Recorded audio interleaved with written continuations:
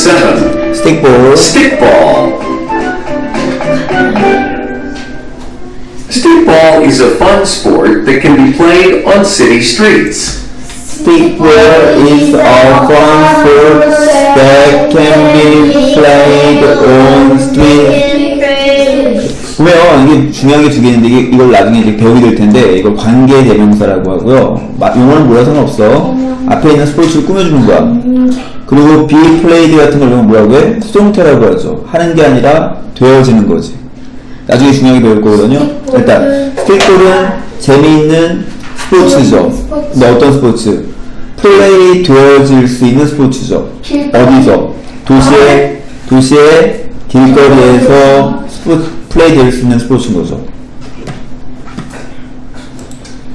It is like a special version of baseball. It is like a special version of baseball. 네, 그것은 이것은 특별한 버전의 야구 같은 것이다. 그렇죠.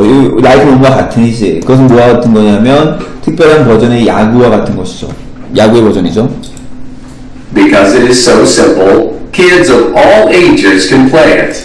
Because it is so simple, kids all ages can play it. 맞아. 뭐 때문에? 그것이 너무나 simple, 간단하지? 간단하기 때문에 모든 에이지, 모든 나이의 아이들이 그것을 플레이할 수 있다, 할 수 있다. 그치? A lot of space is needed to play baseball. 네, a lot of space is needed to play baseball. 다시 아까 비동사 플러스 과거분사가 나왔을 때 이걸 수동태라고 한다고 했어. 네, 해볼까? 많은 공간이 필요로 되어진다. 뭐 하기 위해서? 야구를 하기 위해서. 운동장에서 되잖아, 야구 하려면. 그지? However, stickball can be played in small areas in the city. However, stickball can be played in small area in the city. 계속 수동태하고 있네. 이것도 수동태죠? BPP. 그러나 스틱볼은 네. 스틱볼은 나 했어. 했어. 일로 가는 거. 네. 스틱볼 그러나 스틱볼은 플레이 되어질 수 있다. 작은 지역에서 어디에? 도시에. 하죠. 도시에 좋은 곳에서 할 수 있다는 얘기지. You can even play it between two apartment buildings or on narrow streets. 네, you can even play it between two apartment buildings or on narrow street.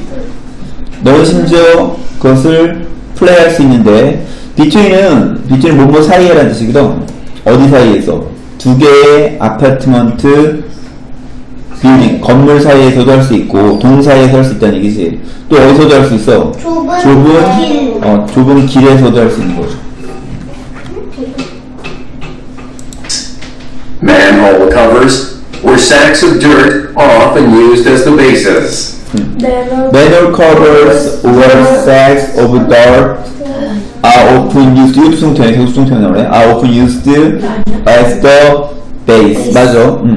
맨홀의 커버나 뚜껑이나 흙자루가 종종 사용되어지는데 뭐로 사용되죠? 베이스로 사용돼. 야구 베이스 뭔지 알지? 1루 베이스, 2루 베이스로 사용되어지는 거죠. 알지? 네, 이렇게 하는 거네. 네, 연습하는 거 봐. 야구랑 똑같은데. Stickball has almost the same rules as baseball, but you need less equipment to play it. Stickball is almost the same rules as baseball, but you need less equipment to play it. 스틱볼은 가진다. 야구와 거의 비슷한 룰을 갖는다. 가지고 있지만 그러나 너는 필요한데 레슨은 뭐냐면 룰의 비율이죠. 더 적은 그것을 놀 때 더 적은 장비를 필요로 한다. 네, 훌륭하십니다. 그렇죠. 그래서 네, 좀만 해도 된다는 얘기지? To play baseball, you need gloves, bats, balls, helmets, and more. To play baseball, you need gloves, bats, balls, helmets, and more. 뭐 하기 위해서? 야구를 하기 위해서는, 이제 투플레이는 몸박이 위하여야, 야구를 하기 위해서는, 너는 필요한데 뭐가 필요해? 글러브가 필요하고, 배트, 야구방망이가 필요하고, 공이 필요하고, 그리고 헬멧이 필요하고, 그리고, 뭐는 매니 비교급이지? 더 많은 것이 필요하죠. 그거랑 똑같은 거예요. However, common objects can be used to play stickball.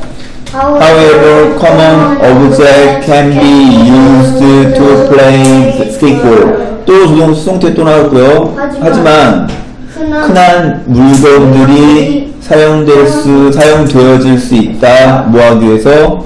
스틱볼을 하기 위해서.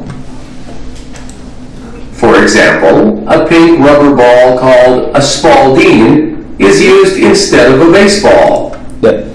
For example, a pink rubber ball called Spalding is used instead of a baseball. 문장이 좀 복잡한 데면 잘라줄게요. 봐. 여기서 보면 cold부터 여기까지 해서 얘를 꾸며주는 거야.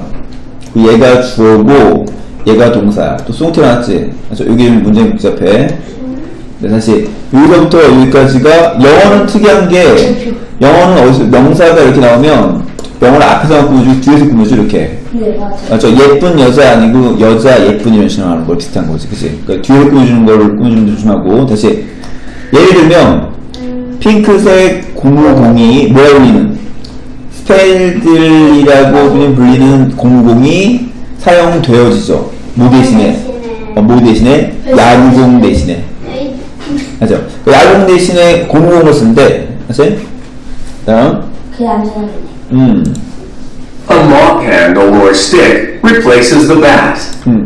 A mop handle or stick replace the bat. 그래서 네, mop이 뭐였죠? 뭐? 대나무지? 그러니까 대나무가 아니라 대걸레 얘기하는 거죠. 대걸레의 핸들, 손잡이나 또는 스틱, 막대가 replace, 대체하는데 뭘 대체하는 거야?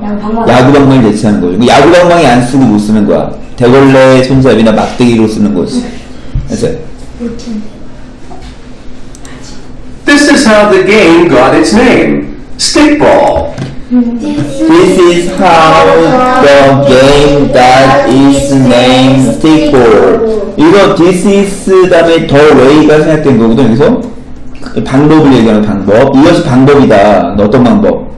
이 게임이 얻은 그것의 이름인 스틱볼이라는 이름을 얻은 방식인 거죠. 그러니까 스틱으로 야구를 하다 보니까 스틱볼이라고 이름이 붙여진 거죠.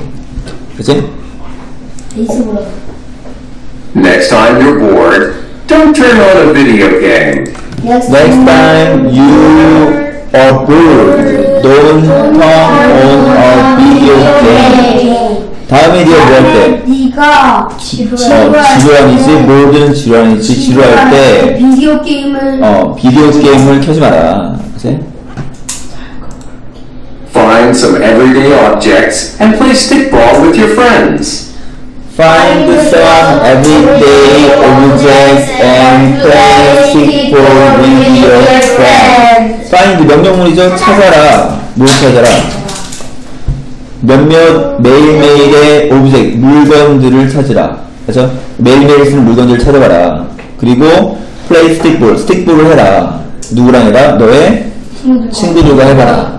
집에 있는 물건 가지고 친구들과 스틱볼 한번 해봐라. 그치? 근데 헬멧은 조금 필요한 거 아닌가? 고무공이니까 맞아도 신경 덜 하지. 그럼